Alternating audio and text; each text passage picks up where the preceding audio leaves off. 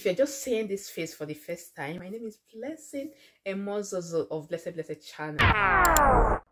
And finally, guys, I regretted not coming with my driver's license. You know, when you are in a group or you're in the midst of people, they are talking about a driver's license, that you have to get it, that they can help you, they can do this, they can do that.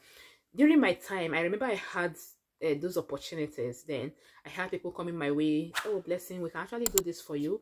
We can do this for you. While I was still back there in Nigeria preparing to come over, but I neglected it because I felt that as I am now, is it car that I'm talking about? When am I going to get a car? I'm not. Let me just get there first. That's the only thing I had on my mind. You understand? So it's just natural. But the issue is that when you get here, definitely you will need a car. So over time, even if you don't need it the first year, before the second year runs out, trust me, you're gonna need a car because cars here are not too expensive. You're not going to go for a bigger car or expensive car. It's just a little car that can just take you around, you understand? So, and for you to even drive that little car, you still need that driver's license. So that's one of the things I actually regretted not doing earlier, or not doing at all, because I've not even done one. I'm in the process of doing it even as I'm speaking with you, but the process and all that, still I've not gotten it yet.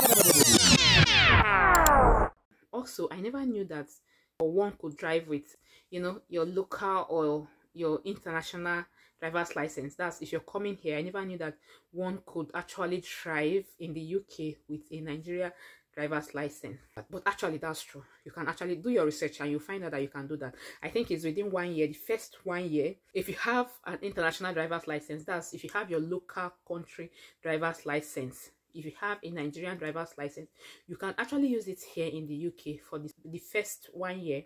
Yeah, just for them to know that you can drive around. You can use it before you can now process your normal international driver's license or UK driver's license.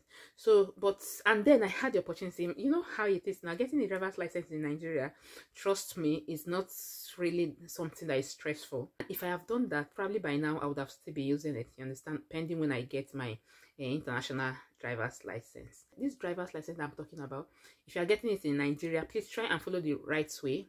Because one thing is that the driver's license, if you're using an international or your local driver's license, that's if you're using a Nigerian driver's license here in the UK, that driver's license must be genuine, trust me. So that's why you don't want to like go for a wrong one. Okay, you have to register in a professional driving school, complete the course, and then be issued a driver's license. That is a Nigerian driver's license. In that way, it's already recorded and everything is in place. So when you come over to the UK, you can still use that same driver's license in the UK for like 1 year. You can do your research, but I know what I'm talking about. I know I read about it before coming out to say it. So that is it.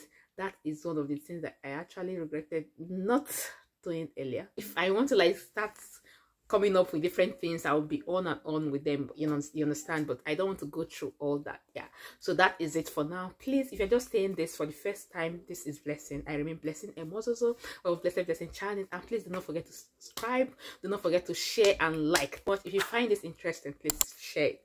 Thank you and have a lovely day. Bye.